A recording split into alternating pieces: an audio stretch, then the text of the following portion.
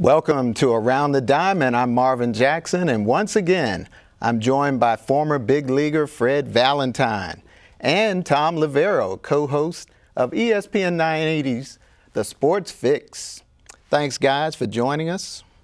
Great to be back. Always great to be here, Marvin. All right, coming up later in the show, we'll go on deck with Baltimore Orioles all-star center fielder Adam Jones. But first, let's discuss the suspensions handed out by Major League Baseball. And joining us on the phone is Kenny Lofton, former Major Leaguer. How you doing, Kenny? Pretty good. And yourself? Oh, great, great. It's good to have you join us for this discussion. But first, let's talk a little bit about your career and what you're doing now.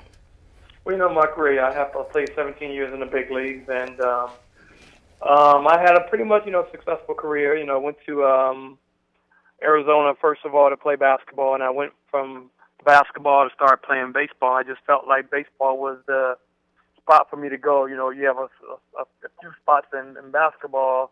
I just felt like baseball was my calling, and pretty much it worked out very well for me. All right. And now you're doing television production work? I have a production company called Film Pool. We do editing and we do full-out post-production and production, and I've been doing that ever since '04. It's called Film Pool.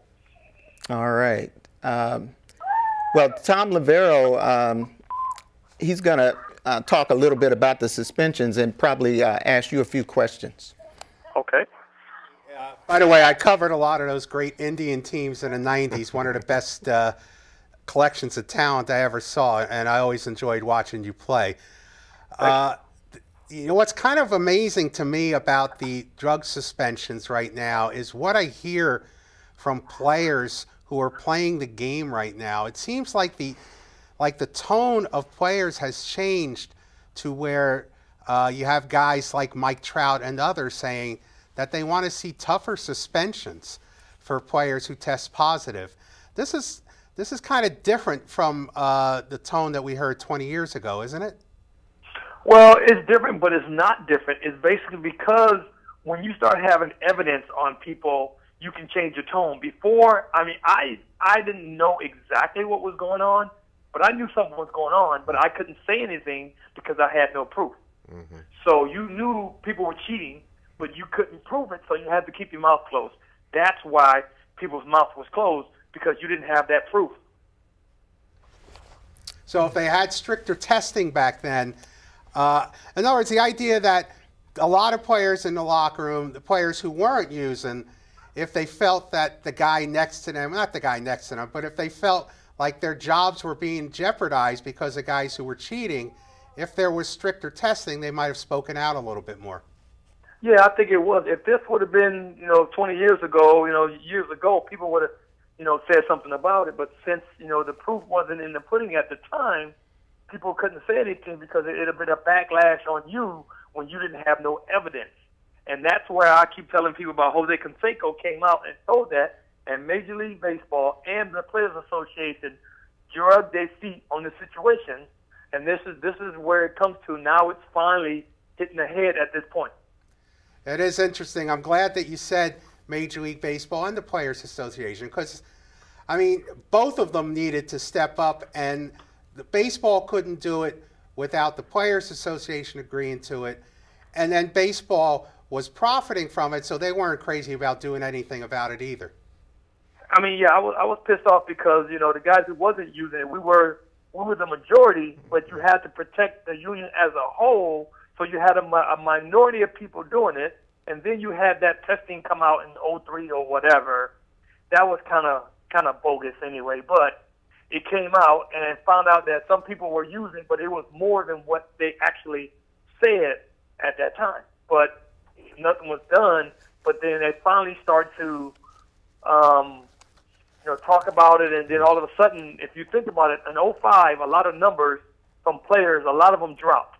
They went from being throwing up all these numbers to all of a sudden the numbers started to go back down where they were supposed to be. And, things started to change once they started doing the test. Fred? Ken, I totally agree with you, because going back 20 years or so when we was playing I never really realized what was taking place, but it gradually was coming into place. Something was happening with the players. And to some extent, they knew it had to do with performance and had to do with some facet of drugs.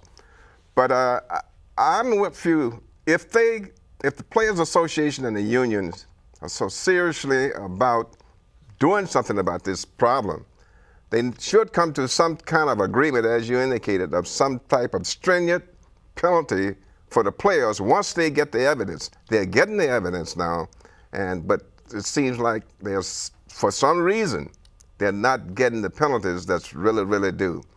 But like they say, the best way to get to any individual is get in their pocketbooks. And sure enough, if they can come up with a realistic suspension or fine to deal with that paycheck, then you're going to see a lot of changes. All right, well, we got a few seconds left. Is there anything final that you'd like to say, Kenny?